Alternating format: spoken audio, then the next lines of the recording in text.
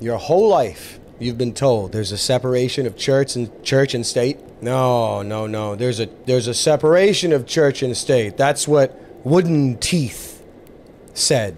Doesn't matter if they meant it back then. These days, I mean, clearly they didn't. Look at all the imagery with the founding fathers and all that history. It's reeking religiosity. I mean, you could puke from it. Reeking. Just look at this. Look at the Olympic ceremony right here. An expose of the world religion. Not even the world religion, though. The governments of the world. Their religion. They're super, super, super religious. You'd actually lose your mind. If you knew how religious they were, you would scream and you'd pull your hair out. Even mocking a religion, let's say Christianity, for example, to mock Christianity is a religious rite or a religious action. So what are you guys talking about? You guys talking about the Last Supper and you had a guy's balls hanging out? So all the children that watched it got molested, in other words? Hey, Dad, what's that nutty sack in between that you-know-what's legs?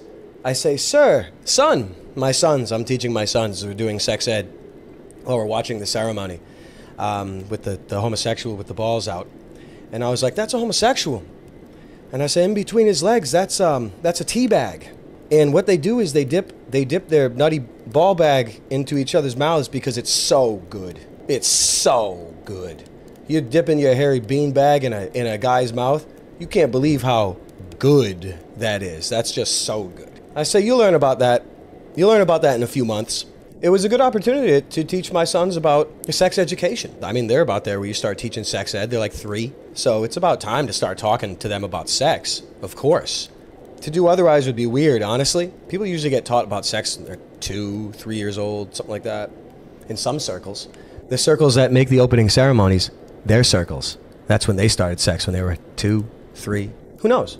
Who knows? Drag queens? Excuse me? What's your problem with drag queens? Whoa, that's not gonna clear the air. What's your problem with drag queens? Parent drag parody of The Last Supper. You're better off just not watching it. I wouldn't dare watch that. I'd rather die. But there seems to be a lot of stuff going on these days. Like, I started seeing things like this a few years back, and there's some controversy. So there was always good topics, you know, the doctor disrespect, whatever. I mean, I really make it a point not to specifically weigh in on certain matters unless it's productive or conducive to wisdom that I do so. Because for starters, you don't even know if it even happened. The whole news cycle could be AI generated.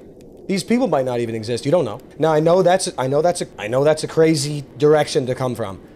I really do. I understand that it's a wild direction to come from, but that's the way it is. It's not easy to weigh in on things when you're dealing with celebrities. You know celebrities are actors, right? You know that there's a script when you're an actor, and you know your job is your life. It's a lifetime position. These are actors. These are symbols. They play roles. The roles are from some religious institution, some set of rites, some mystery initiation.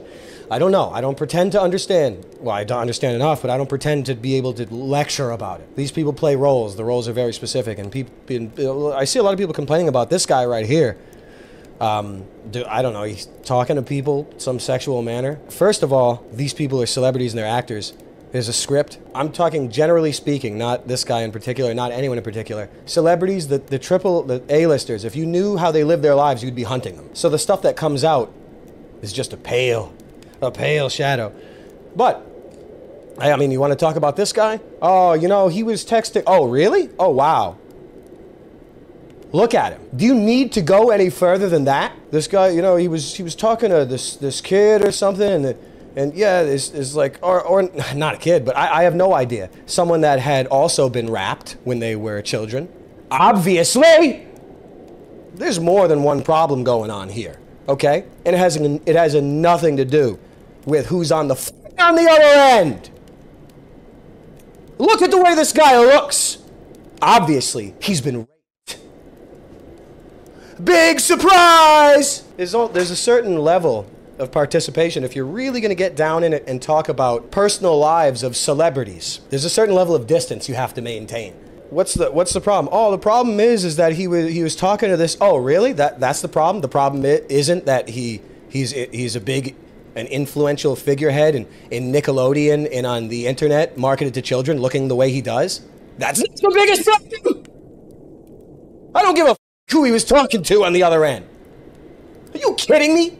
I don't give a damn about this and that. Oh, there's a Discord leak. Oh, now people know Discord's designed to as a blackmail collection tool, just like everything. And digital everything, people are finally starting to realize that, I guess. But it's not like this was unintentional. These are scripted. This doesn't come out by mistake. He's a huge name if he's in association with Mr. Beast. These things are planned. These are scripts. These things don't come out. They come out intentionally during the news cycle. I couldn't, as distraction. I don't know. I have no idea. Who cares? Big surprise. He's weird or whatever. I don't know. I have no idea. Big surprise. Goes without being said. Look at him. You didn't have to tell me. It's pretty obvious. Pretty obvious he might not have been all normal or all there. It's kind of obvious, isn't it? A little bit? That he's not all there. He's an influence to children. Look at him. Look at him. I'm supposed to worry about everyone. You know, this guy was talking to this guy was talking to his mother. He was dating his mother when he was like 2 months old or something. I'm like this. Yeah, that guy needs to lose his job. Like I give a damn about all of those hauntings. Like I want to get haunted by these freak shows, freaking phones. Dude, you'd blast yourself if you scrolled through their phones. You'd literally jump into traffic. Big surprise. Oh wait, I didn't think he was gonna be like that. Dude, big surprise. Let's see what happens. Nothing? Ooh. What's he gonna wait, 5 years, 6 years, 7 years, and he'll make a comeback? 8 years, 9 years, 10, whatever, he comes back. Hey. No, it doesn't matter. Let's see what comes of it. Huh? Let's see what comes of it. Whatever he was doing, let's see what comes of it. Okay? Let's see what comes of it. Mark this down. Mark this down and check back in a few years or whatever, just like any assassination stuff in politics. Why don't you wait to let me know what comes of it. Let me know how bad and illegal everything was. And dude, you have to understand. Hey, how do you get more true to yourself? Let's hear it. If your way to confidence is to wear a dress, wear a dress. Oh, okay. Hey, that's pretty good advice. That's pretty good advice to children. I give my sons that advice all the time. They can't talk yet, but I point at the dress. I'm like this, you're gonna be wearing that one. How do you get more true? How do you accept yourself? Do you make yourself better? Do you, find meaning in life? Do you look towards God? Do you read? In philosophy, I hate philosophy, but I'm just thinking out loud. Do you improve yourself? Read the Bible? It doesn't have to be the Bible, just some sort of piece, some sort of thing that can act as a mirror so you can have some introspection. No, it's put on a dress. Really? That's why I wanted to come to your show to be able to get a hold of my narrative again. I'd like to be able to have access to more children, to be honest with you. Why? Why exactly? They're just so cute. They're just so cute, honestly. I probably could have gotten through the process a little faster. Yeah. But everybody gets at their own pace. Do you feel like after coming out, do you feel like you would have sex with a guy with my hair or my nose piercings or jewelry or ink or paintings in the back? Dude, this guy got his tattoos at the ice cream parlor. This is not a curse. It's a blessing. No, it's actually a blessing. I can finally be myself. Or did you? Isn't it crazy how he found himself? Like, he doesn't look that old. Usually guys that are on their deathbed or, they're old guys are like, yeah, if I started to learn. How did this guy do it when he's so young? He's just sassy, though. He's really sassy, which is nice. I don't want to hear this guy's voice. I don't want to hear anybody else's voice. We shouldn't even be looking at any more of this. This is going to make us crazy. God damn, let's get out of here.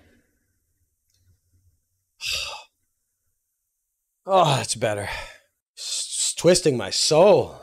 I can't be listening to those guys. I can't be doing that. That'd drive you crazy. Some religions require children for their sorcery, honestly. And also for control of the populace, you need to maintain control of the youth.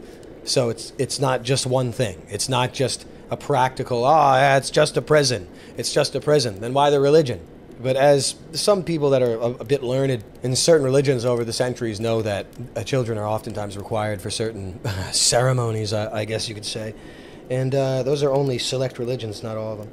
Look, there's a reason over the years on here and on Twitch and elsewhere, a conspiracy, it is a hardcore conspiracy theory sort of haven, I guess you could call it, over the years, which I would not argue against.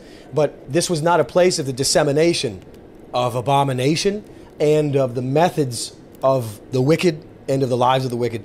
We allude to things, we talk, sometimes we get heated, sometimes we joke, blah, blah, blah, blah, blah, blah. But there's a reason why, because there's a lot of knowledge, there's a lot of things that happen in this world that make you unclean and they do damage to you, if you even know about them. Let me put it that way. And your empathy and your psyche is very much, like, deduced. It's not, there are no secrets from rulers in regards to how to make people tick in the right direction.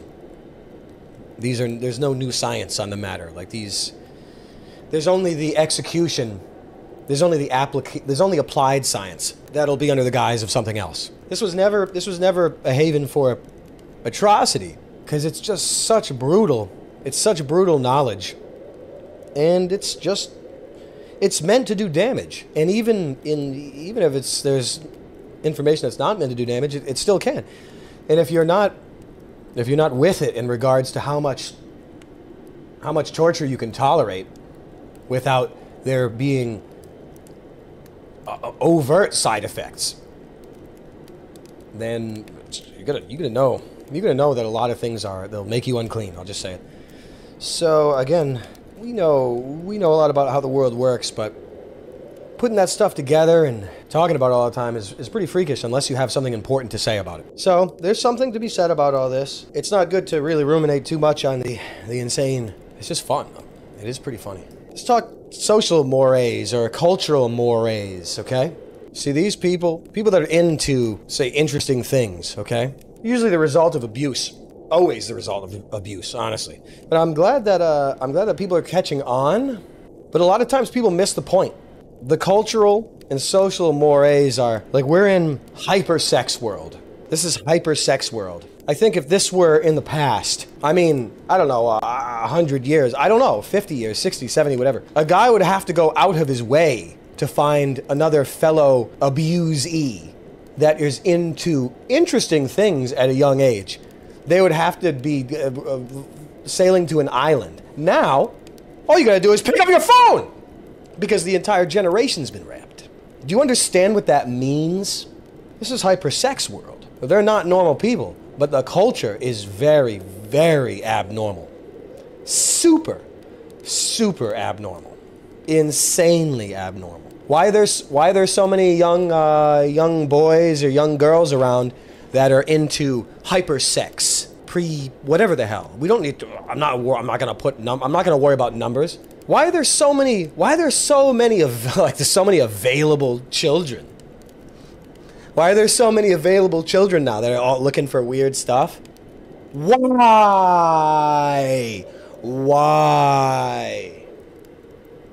It's not just the guy with the wig or his hair or whatever. It's not just him. There's an entire generation of youth that's been abused. It's indicative of something way bigger. Has nothing to do with, oh man, this guy's a creep. He was talking to some boy or whatever. He's like 14, 13. No. It's not an isolated incident. It's an indicator that the entire generation is wrapped. You know what that means? What else do you think happens when the culture gets ultrasexual, hypersexual? What do you think? Just like fees and taxes, they get passed down to the consumer. Sex gets passed down to the children in a hypersexual culture. All these people influential to children. Why are there so many available children? Why are there so many hypersexual children? Why? Has nothing to do with this guy. Indicative of a generation of abuse. It's not a good sign, because that's the next generation. You see, with everything now, the people that are hired to make movies and video games and all this. It's a generation that got abused. Why do you think everything's like this? People that are abused wish to pass on the abuse. Who raps the rappers, though? That's what one needs to ask themselves. Rap and abuse are learned. They're learned behaviors. You guys understand? Like hyper sex or hyper violence is a learned behavior. It's not inherent. It's generational. There are textbooks, there are blueprints, just like 1984, okay? In Brave New World. Blueprints in enslavement. Hypersexuality is required for brutal enslavement. And for a number of different reasons. Hey, this isn't a military academy. It's for a number of different reasons. It's a thing, and it's learned, and it's generational, and it's passed down. And it's a lot of it's invisible. People don't get it. People don't get what it means. And you can go to the doctor or this and that. You can say this and that.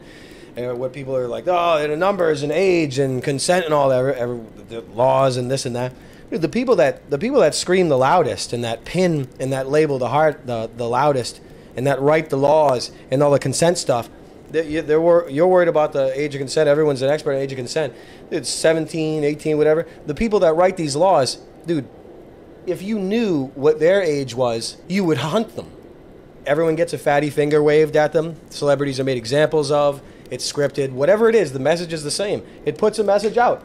The people that attack the most on that stuff, other than just normal people and the mob and all that. Everyone's crying about the 17, 18, and this guy, I don't know, he was 52 when he started. Everyone's crying about that while there's baby farms. You saw the Olympics, raw nutsacks, kids around interesting people. Everyone's worried about this and that. Dude, are you kidding me? Dude, are you kidding me? The age of consent for the rulers, you know what it is? It's 0. There is no age of consent. It's 0. It starts in utero. It's actually day 0. That's the age of consent for the rulers. Oh, you didn't know that? So everyone's gonna be worrying about the legalese and all that stuff, make it a big deal. The doc this and that, doctor this and that, making it a big deal. Children are doing sex work stuff, blah, et cetera. I'm supposed to give a damn about all this stuff from celebrities? Go to hell. Go to hell. Go to hell. The things that are done to children, I don't give a damn just whatever the controversy is, means nothing to me. Baby farms, body parts, this and that, DNA, in your sweeteners and all of these abominations go so far beyond what is held up as the life ruiners for celebrities. Oh yeah. Now the freaks that write the laws and that run the media, if you knew what their age of consent was, just in the single digits, you'd be hunting them. Don't you guys get it by now? But it's not time. We're not going to really. You got to cleanse yourself if you kind of get into some atrocity a little bit. You kind of have to do that. You can't maintain. You just can't maintain that forever. But just know, anytime you hear any controversy and any shaming, regardless if it's with men or with women or whatever it is, just know the people that write your laws and the people that run the TV, the people that fire you from your job, the people that'll get your Twitter, all the flag people if you don't like a certain lifestyle or whatever, those are the people, their age of consent's in the single digits. Like I give a shit about what the doctor's doing. Get the fuck out of my face with that. It's unbelievable. Everyone's gonna be crying about that forever. Nah. There's atrocity, then there's atrocity. There's bad stuff, there's behavior, there's messed up. Like I'm not looking to make excuses for anyone. I'm just not. I'm talking to it plain. I'm not here to weigh in on what a guy's doing in his personal life. I'm not here to weigh in on that. Are you kidding me? And I'm not even here to weigh in on the Chris. He's text. I'm not even worried about that. These things are indicative of much more giant problems, is what I'm saying. It's a joke. It's a joke, but it's all good. I mean, if you torture people long enough, they'll tolerate anything. If you torture people long enough, then they lose their will to fight wickedness. That's why it's a slow burn. These celebrities, they're weird. I don't expect any of these guys to be like normal or to have regular things. These guys are crazy. But it's the magnitude of the deal that everyone's made of it that is concerning in some ways. Because no one complains like this when it's kids that are younger. People complain more when it's a 17-year-old over a 17-month-old. F everybody, is what I'm saying. Like, people don't even get it. Generally speaking, women don't come to bat for children. 12 to 11 to 7, whatever. They'd be like this, yeah, whatever. But the 17, this is the biggest deal until he's gone forever. I'm saying it's so crazy. No one ever goes to bat for the children, though, do they? No, it's only making the biggest deal in history that this guy was talking to a 17-year-old. No, not 17 months, 17 years. No one ever goes to bat for the kids. Ever. That should be indicative of something also. It should make you very, very nervous that no one goes to bat for children, but everyone will shoot the, well, you know, they'll blast holy heck on the world forever. In many such cases, I mean, you can name any YouTubers or Twitch streamers. I mean, Jesus Christ, you could pick any of them. Be like this, that's a freak right there, you know? Obviously. Sometimes hearing the guys' voices, it makes me scream. Like, oh, who's that? What's this? What's this one talking about? It's just like what we saw a half an hour ago. I'm like this, oh, they're gonna weigh in, let's hear it. Well, I almost scream when I hear it. Hey, yeah, these people, they definitely have their fan bases, and I mean, gigantic fan bases, and who knows, with the generation now and how hypersexualized it is. I mean, God, Jesus. I mean, look, it goes without being said. We gotta switch this up. I don't want to make it look like I'm only railing against freaks, because I rail against myself. I'm not saying I'm a freak. I'm just saying I have to rail against myself sometimes too, just to get myself to write more books. It's so crazy, man. I just can't believe it. Imagine the young generation now, the youth. I mean, oh my God. Probably, you know, it's probably 4 years old, 5 years old. This freaking spiked collars on, full leather gimp gear. Dude, I'm surprised it's not there already. But I guess you could argue that it kind of is. That doesn't bode well for the future, I'll tell you. It doesn't bode well when kids are getting sexualized. It does not bode well. It makes you think easy times create bad men. Easy times create bad men? You know, no, getting raped creates bad men. Doesn't anybody know this by now? It's unbelievable. Doesn't anyone know the disease, the virus? The first one. It's that. It's rap. That's the first initiation. No, people get that? That's the golem maker. You don't need a cloning facility. All you have to do is abuse people until they're crazy, and then you get a golem on your hands. Don't people know this by now? Twerking? Oh, damn, that's so good. 5-year-old with their own account twerking. Followers are all middle-aged men. So good. How do you beat that? Imagine that. Gonna need a lot of millstones. Gonna need a lot of millstones. So funny. I get it, though. Everyone thinks I'm making jokes about doing sex work at 5 and all that shit. Everyone thinks it's a big joke, huh? It's all just stand-up. It's all a big joke. You don't think that's a real thing? You don't know rough trade? You don't know that's real? You don't know that? You don't know that shit's real? You think it's a joke? Really? Do you know atrocity? You might think you do, but you don't. Everybody's looking for everyone and his brother is out looking for sex. Don't you think that's a problem? Don't you think that's a big problem? If everyone is out looking for sex, that's a big problem. Big red flag. Now do you guys understand culture, generation level abomination and abuse? Do you guys understand industrial abuse and what it does? The social mores and the pornography and the sexualization in movies, music, TV. Now everybody's out looking for sex full time. Don't you think that's a little bit of a problem? Back in the day, you'd have to go out of your way. You'd have to be meeting girls under the goddamn bridge somewhere and actually be ready to get killed for it. Now, you just pick up your phone because everyone's looking for sex. That's not a good sign. There are bigger problems than what everyone screams about. When you see figureheads online energized, defending one person and going after other people specifically, they're usually very specific signs. If the perpetrator is male and, let's say, white and straight, they get different treatment. Don't they? Don't they? That's how you know it's all signaling. That's how you know it's all signaling. It's an orchestrated effort to create big problems by hiding the giant ones. Otherwise, everyone would be gone after. But they're not, though, are they? So that's how you know it's a weapon. That's how you know it's not the truth. It's only a weapon. It's only weaponized. Weird how that works out, huh? Weird. For wisdom here. Doc was hitting on a 17-year-old. He honestly belongs to be tortured in hell for that forever. But if she was 18... Nah, then it would be okay, and then she'd have an only, you know what. Hey, you pretty much summed it up right there. You pretty much summed it up right there.